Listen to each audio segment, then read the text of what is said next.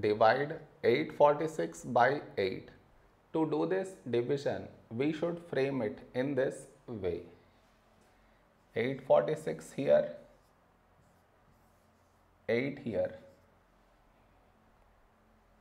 This is your step 1. Next, here we have 8 and here 8.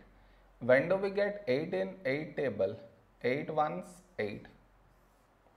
Now we should subtract. We get 0. After this, bring down the beside number. So 4 down.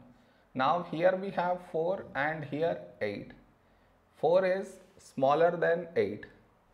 So we should bring down the second number.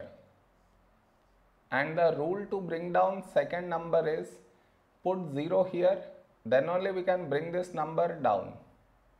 So 46. A number close to 46 in 8 table is 8 5s 40. Now we subtract. We get 6.